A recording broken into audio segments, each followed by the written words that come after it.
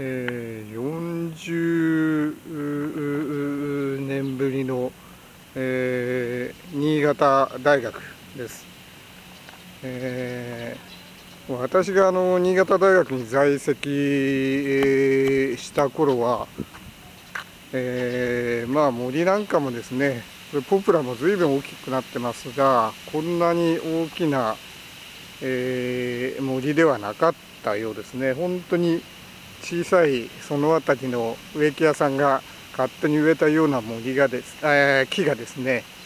あった程度で、こんな立派な感じの森ではなかったです。もう40年もあれから経ちましたので、随分大きく育ってますね。それからここのですね、食堂の、これ第一食堂の前なんですけれども、ここも建設当時はですね、やはり40年前でものすごく新しくできたばっかりということで、苔なんかも生えてないし、本当に新しい、それこそピカピカの1年生という感じだったんですね。もう今しっかり落ち着いてまして、ヒマラヤ杉のこれは今日我々がいた時はこれは最初のですね、教養課程のここに学んでた時のなんですけれども、これヒマラヤ杉がしっかりしてますけれども、こんな感じでですね、しっかりヒマラヤ杉も大きくなって、ヒマラヤ杉らしいヒマラヤ杉という感じになってますね。風がなんかね、風の音がすごくいいですよね。はい。今もうカップルの気楽ですね。昔はそんな感じで、なんかやっぱりね、ちょっとカップルでいるとなんか不自然だったけど、今なんかもう友達同士ですわ。カップルなんかってもね、ここにもいるし、あそこにもいるし、いっぱい友達同士みたいなね、カップルがもう気楽に、もう40年過ぎましたからね。10年一昔ですので、その4倍で、4つ昔のからにですね、ここで生活していたものから、未来、ではなくて、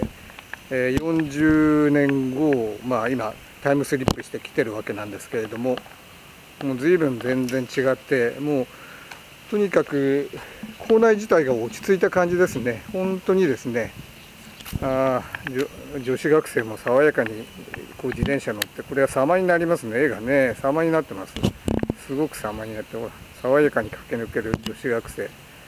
武蔵野美術大学か武蔵野大学かみたいな感じでですね、駆け抜けてきましたが、間違いなく田舎屋大学の新潟大学の、構内ですね。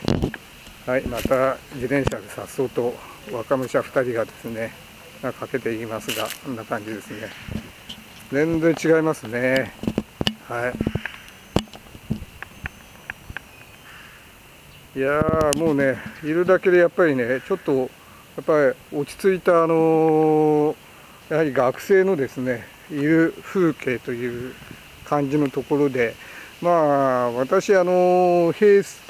つだったかな、平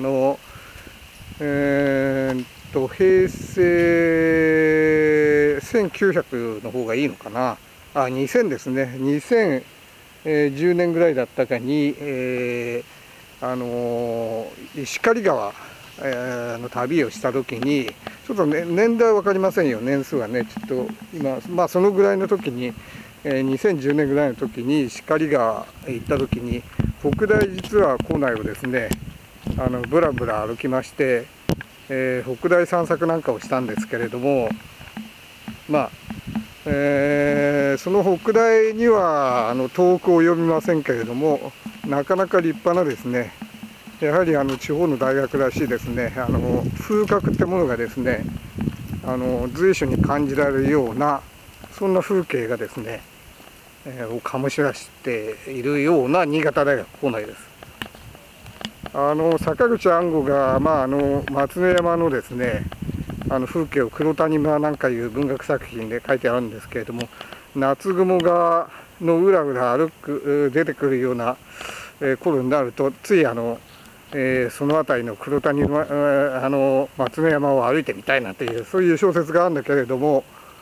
まあその夏雲がですね見えるような大変爽やかな寝台新潟大学風景ということですね。はい。じゃあここはひとまずこの辺りで終わりましょう。